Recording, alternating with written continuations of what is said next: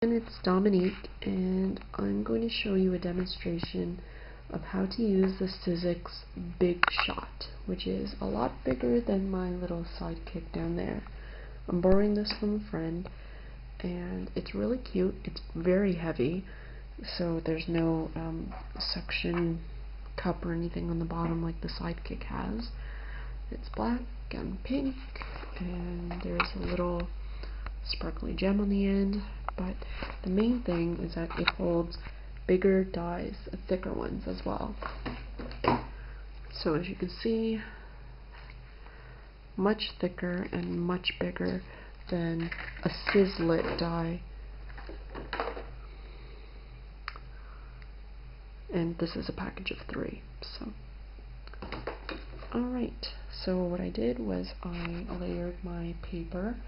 That's another good thing about the Big Shot, is that you can cut more than one piece of paper at a time, which is fabulous if you're doing alphabets, if you want more than one copy of the same colored shape for various cards, you name it, you can do it with this thing.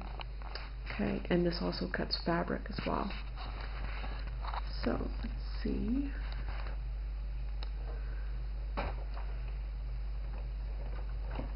We'll see, yeah, and there's even a handle on top as well.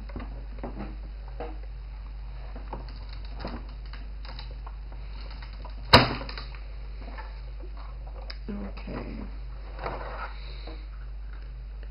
I don't know if you noticed, but I put the die cut in the center of the 2 cutting pads. That way it was even on both ends, and it makes it easier to roll it through the die cutting machine.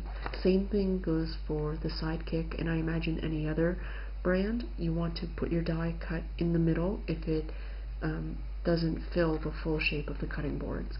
That way it's even and it will go through much easier than having to fiddle with it.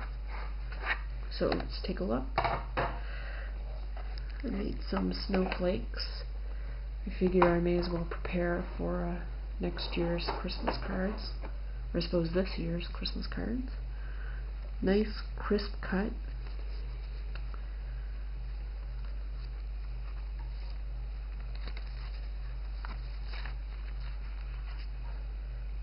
And then all I have to do is just poke at that other shape. You could laminate these and hang them as Christmas tree ornaments, because most cardstock and paper is acid-free and pretty safe for kids to eat if they happen to do that, or pets. So you just take your shape and gently wiggle it out. I did 3 layers, so that's why it's a little picky. Hopefully I don't rip anything.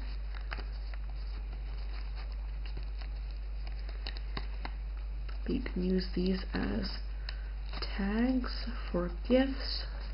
Because they're snowflakes, you don't have to use them for Christmas. You can use them for anything that happens in the winter. New Year, birthdays, anniversaries, Valentine's Day.